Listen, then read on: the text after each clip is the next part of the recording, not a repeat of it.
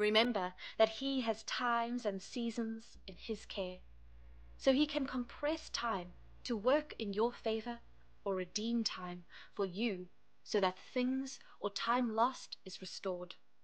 Do not get yourself into a panic or become all worked up because things are not going as planned for you right now.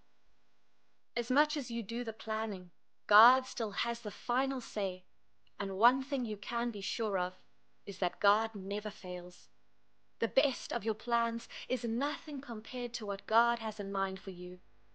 Even when there's a deadline to meet, or it looks as though it is too late, God can still perform a wonder in your life.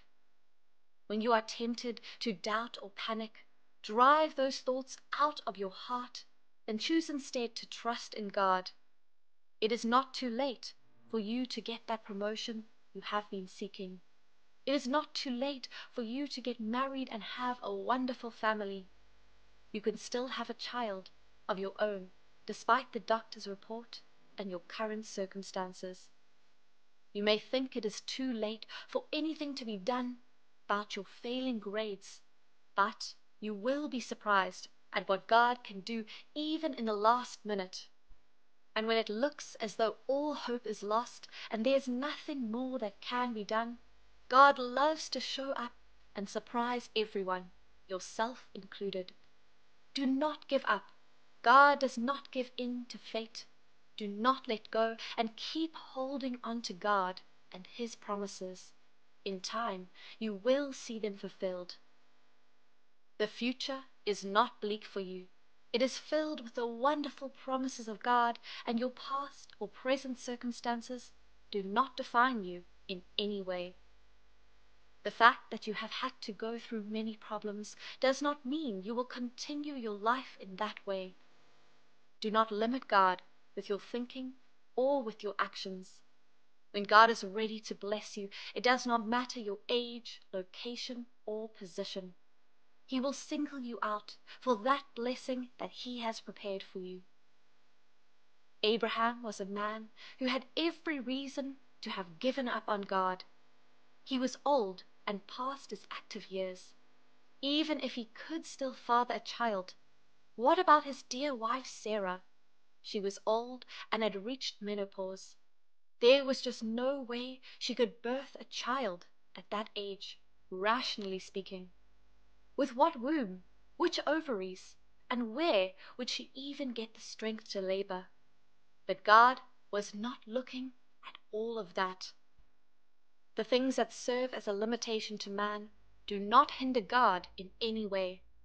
Whatever it takes, whatever protocols have to be bypassed, God will find a way to bless you.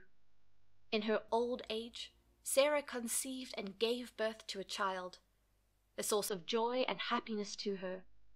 One who had been considered as barren became the mother of nations. The same happened with Elizabeth and Zachariah as well. They were both old and had probably lost all hope of giving birth. But as far as God was concerned, it was not too late, and He blessed them with a baby boy. Not just any child, but the forerunner of Jesus. Whatever your situation is right now, do not think it is too late or that it is over for you. Where you have tried your best and nothing seems to be happening, that is where God will show up and surprise you. Do not worry about those who have gone ahead of you. Stop comparing yourself to your peers. You may have graduated from college together, but they seem to be far ahead of you with great jobs and wonderful families, while you are still struggling, trying to make a living for yourself. Or perhaps you look at those with whom you got married at the same time, and it brings pain to your heart whenever you see them with their children, because you have been searching for the fruit of the womb without any result. The moment you start unhealthy comparisons, you might get unnecessarily anxious and begin to think that God is late over your life. James 4 verse 2 through 3 says, "You are jealous and covet what others have, and your desires go unfulfilled, so you become murderers." To hate is to murder as far as your hearts are concerned. You burn with envy and anger and are not able to obtain the gratification, the contentment, and the happiness that you seek. So you fight and war. You do not have because you do not ask. 3. Or you do ask God for them, and yet fail to receive because you ask with wrong purpose and evil or selfish motives. Your intention is, when you get what you desire, to spend it in sensual pleasures. As long as your desires are pure, it is never too late for you to get your blessings from God. Remain consistent in the place of prayer. Keep asking God, keep seeking Him, and keep knocking.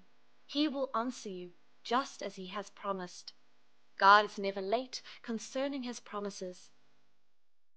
Scriptures say that He is not slack, as some men count slackness. 2 Peter 3, verse 9.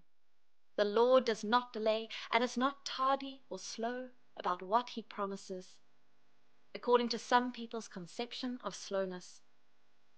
Sometimes we want things and want them immediately at our own time and the instant we demand them. When we do not get those things, we feel as though we have been cheated of our right, abandoned, or neglected. Mary and Martha must have felt this way when they sent for Jesus to come heal their brother, but He did not come. 4 days later, Lazarus was dead and buried. Everyone was in mourning when Jesus eventually showed up. It was so painful for the sisters, and they told Jesus that if He had come earlier, their brother would still be alive. They did not know that Jesus had other plans in mind. He knew all along that Lazarus was dead, so it was not news to Him, and He knew what He had to do to bring him back. Jesus simply told Martha in John 11, verse 14.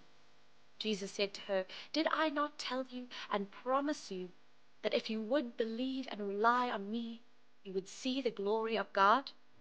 Then He called forth Lazarus from the grave and restored him back to life. What looked like it was 4 days late became a miracle and a testimony that spread throughout the land.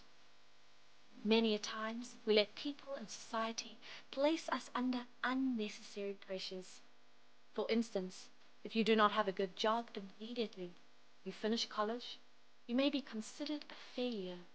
Or if you do not get married within a certain age range, you might be perceived in some way in society.